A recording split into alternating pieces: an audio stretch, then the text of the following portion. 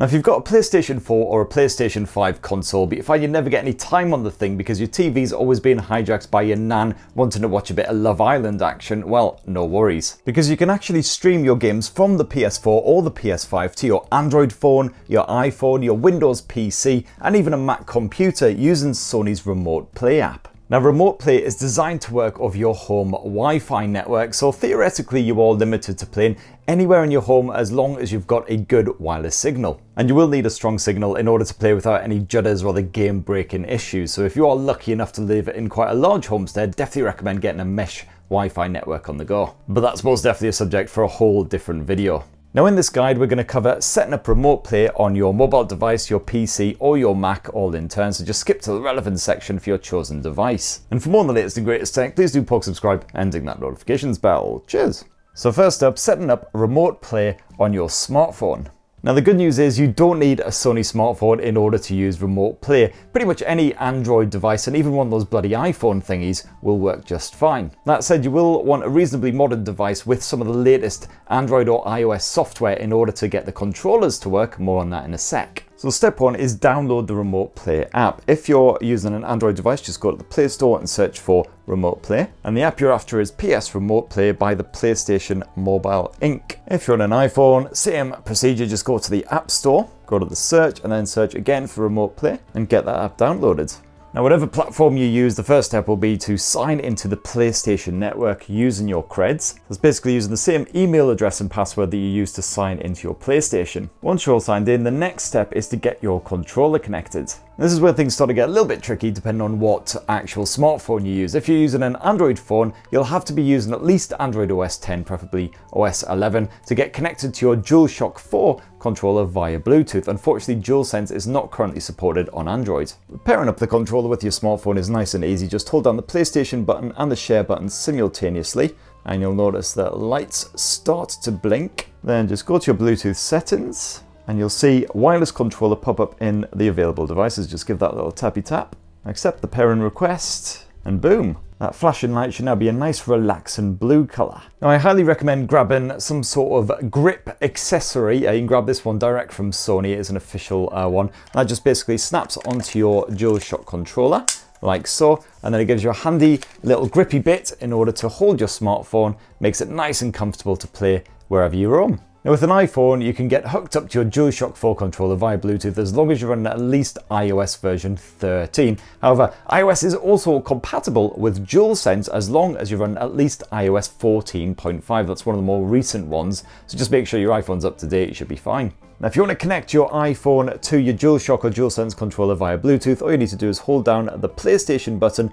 and the share/create button at the same time until the lights start flashing like so. Then on your iPhone, just head to the settings and go to Bluetooth all the way up there at the top. And you should see your DualShock or your DualSense wireless controller listed in there. If it's in pairing mode, just give that a tap and they'll be all paired up nice and easy. Now, at this point, if everything's gone to plan, you should be asked by the Remote Play app if you want to connect to a PlayStation 4 or a PlayStation 5, so just tap whichever one is appropriate. And if you've got a PS5, you will be asked to turn on the Remote Play feature on your PlayStation before it'll actually work. Thankfully, that's dead easy. Just head to the settings menu and then go to System and then Remote Play, and from there just turn on the Remote Play feature. And then, as long as your PlayStation console is switched on and connected to the same Wi-Fi network as your smartphone, the two should just pair up and immediately you're in, ready for action. And in the future, loading up a bit of Remote Play app on your smartphone is supposed to wake your PlayStation if it is hibernating at the time. I found that that feature sometimes doesn't work at all. You do actually have to go in, turn on your PlayStation, make sure it's fully booted up before it'll actually pair up. But that little grumble aside, Remote Play should hopefully, touch wood, as long as your network is up to it, work absolutely flawlessly, and you can play pretty much any PlayStation game via Remote Play apart from obvious exceptions like PSVR titles. Using PlayStation Remote Play on your PC. If you want to get a bit of Remote Play on your go on your Windows PC or laptop, no worries, it's nice and straightforward, just like connecting to a smartphone. Now, first up, you'll have to head to the appropriate Sony webpage to actually download the Remote Play app onto your Windows PC. It tells you a little bit more on this page about the actual specs required. Don't worry, as long as your PC is running Windows 10, you'll probably be able to run Remote Play. Basically, any computers from the last few years should be capable. just scroll down, tick I agree to the SIE application, yada yada yada, and hit download. Once the installer has downloaded, just open that on up and then just follow the instructions to get it all set up. Once that's all installed, just open up the PS Remote Play app and then tap sign into PlayStation Network, and what you'll need to do is just sign in with your usual creds that you use to sign into your PlayStation. You'll then be asked what do you want to connect to, a PlayStation 4 or a PlayStation 5, so just tap whichever one you want. And note that if you are trying to connect to a PS5, you will have to do a little bit of setup on your console before you can use Remote Play.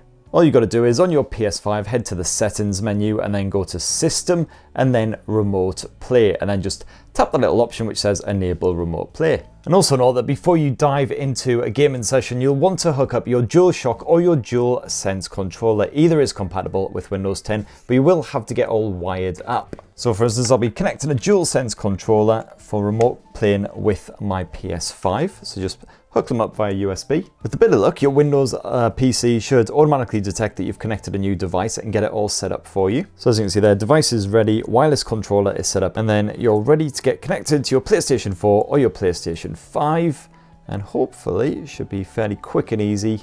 There we go. All set, and of course you'll want to maximize this window so you're not just squinting at some tiny little box right in the center of your display. Good to go.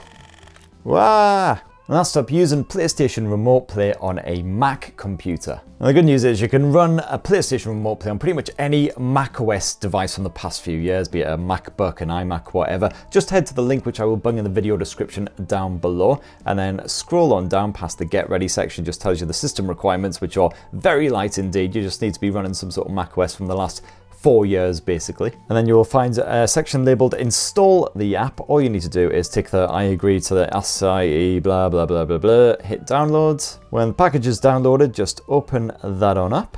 And then it's nice and simple, just follow the instructions basically. It takes up very little hard drive space, thankfully. With that done, just head to the launch pad and find the PS Remote Play app. And the first stage, as always, is to sign into the PlayStation Network using your credentials that you use to sign into your PlayStation console. Once you're all signed in, it's time to hook up a controller. Now you can use either DualShock or DualSense controllers with macOS. If you're running macOS 11.3 or later, you can actually hook up via Bluetooth, otherwise you can just use the cable. And for convenience, I'm going to go wireless. What you'll need to do is on the controller, hold down the PlayStation button and then either the share or the create button.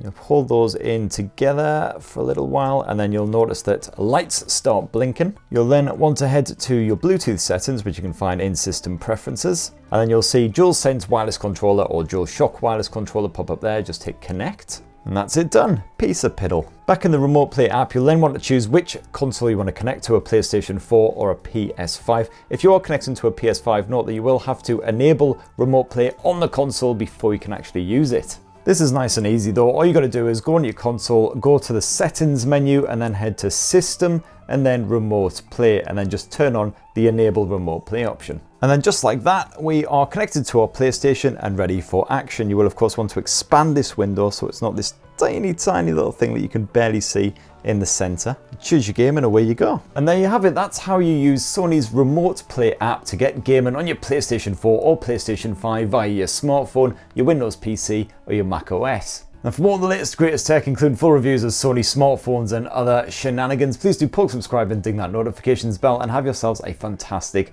rest of the week. Cheers everyone, love you.